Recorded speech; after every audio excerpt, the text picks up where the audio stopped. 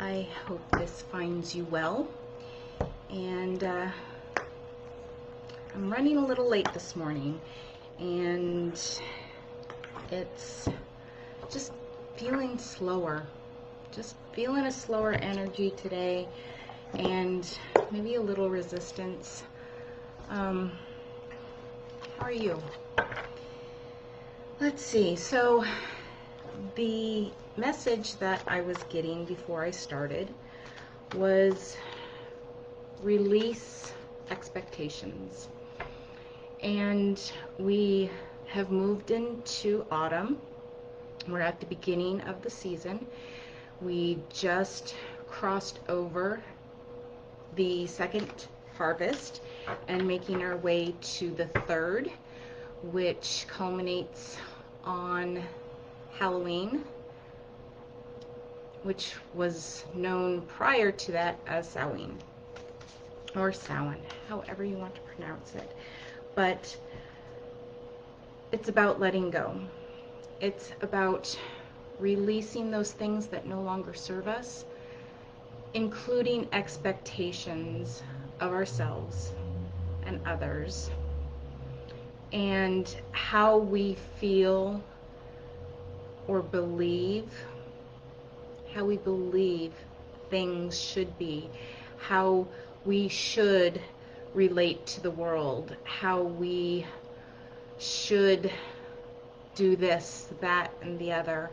And we're being asked to release the expectations. This time is a time where the earth withdraws its energy and Mother Earth pulls it in. And because we are part of nature, we tend to have this call as well to just slow down and go within.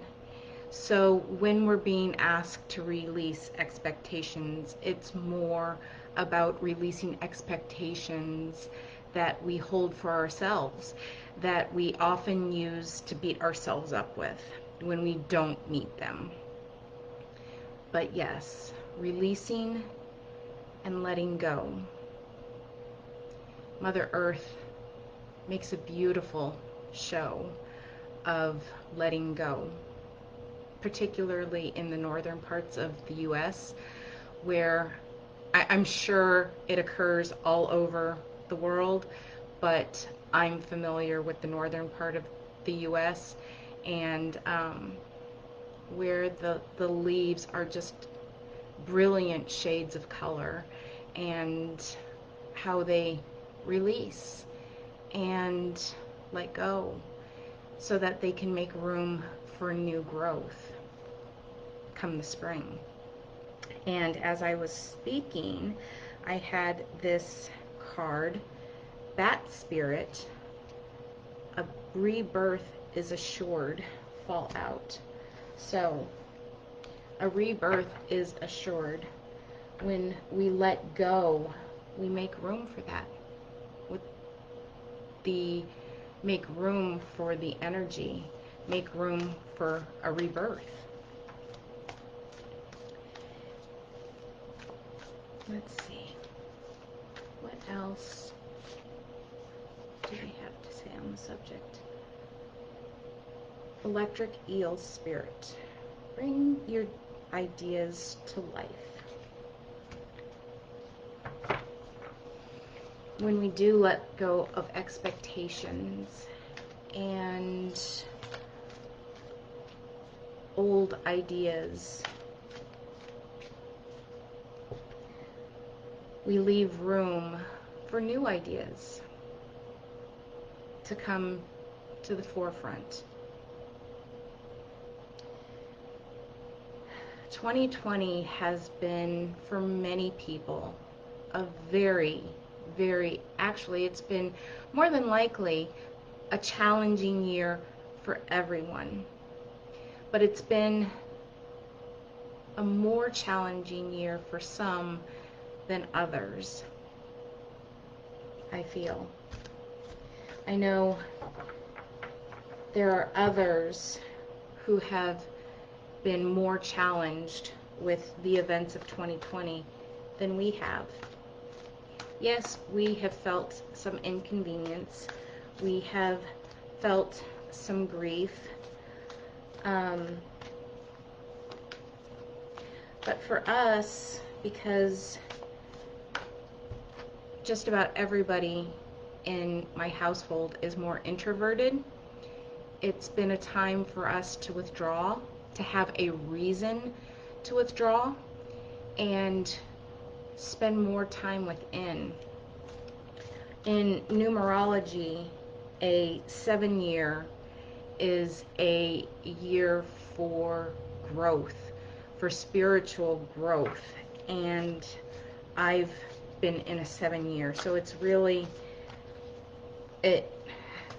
And prior to the COVID outbreak, I was out there, I was doing this, I was doing that, I was doing the other, and not taking a whole lot of time for introspection and learning and growth.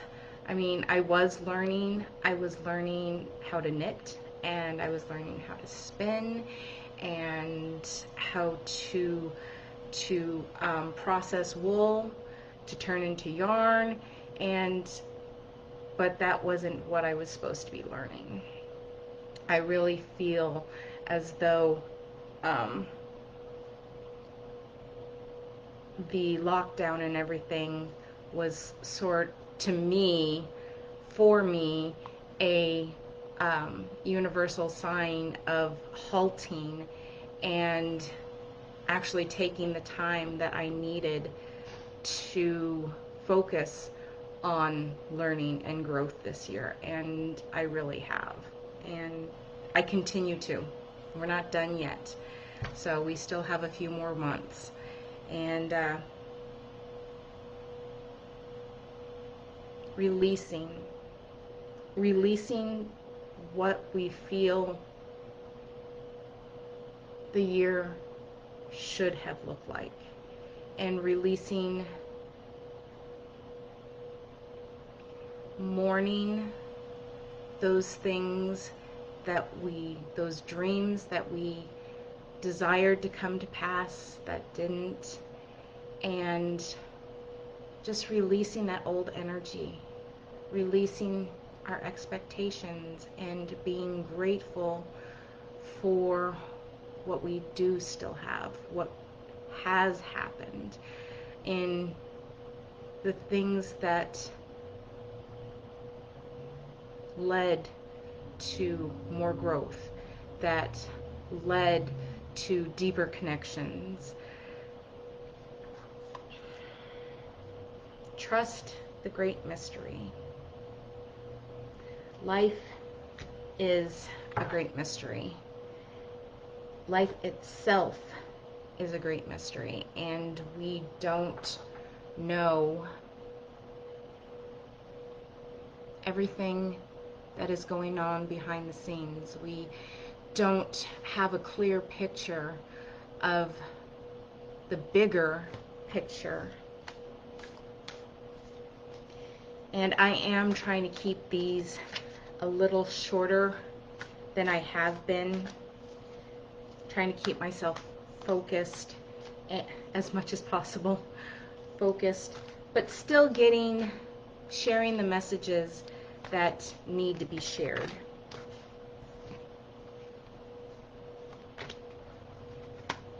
Slow and steady wins the race. And this was actually one of the cards. If you came by the page yesterday, I posted 3 cards, and followers were asked to intuitively choose one card that was meant for them, and then I shared at the end of the day what that message was, and I had a few people take me up on it, and I heard that the messages that they did receive really, really resonated with them. I actually had a friend who she wanted to choose this card, which was the A card. She wanted to choose it, but something kept telling her and nagging at her that the card and message meant for her was C. And it turned out that A was the turtle spirit, and she has a connection to turtle. And but she said that the message for C she definitely needed to hear. So yeah, that was definitely interesting. And I'm going to start doing that about once a week. And I think maybe Tuesdays I'll start doing that. But I thought it gave everybody an opportunity to use their own intuition in some respects. And so yeah. But turtle spirit, slow and steady wins the race. And as I was saying, we're in the energy where things really start to slow down, where Mother Earth starts, her energy starts slowing down. And the other animals, because we are part of the animal kingdom, are preparing to go indoors. Like the bears, they are preparing to hibernate, so they're eating a bit and gaining weight, and they're not alone. So bear is one of my power animals and spirit animals. And yeah, so I'm slowing down. I'm feeling that energy. I'm slowing down, and so I don't know if you're encountering the same feeling, but we're being asked to slow down. Slow and steady wins the race. And then one more, peacock spirit, let it shine. And I love the light shining from peacock's heart. So slow down, go within, connect with your spirit, connect with our spirits, and let that light shine. Let that light shine. And I just wanted to say that these messages, I do them on certain days. I do them on Mondays, Wednesdays, and Fridays, but they are evergreen. Basically what that means is anytime that you are drawn to listen to one particular video, it means that there is a message in there for you that Spirit wanted you to receive. I hope that you found this helpful. And as I said, I do this on Mondays, Wednesdays, and Fridays. Mondays tend to be longer, but I am trying to keep these shorter and honor your time and mine. So until next time, dear friend, I hope you are well and that you continue to remain well until I see you again. Take care, and I'll see you soon. Bye-bye.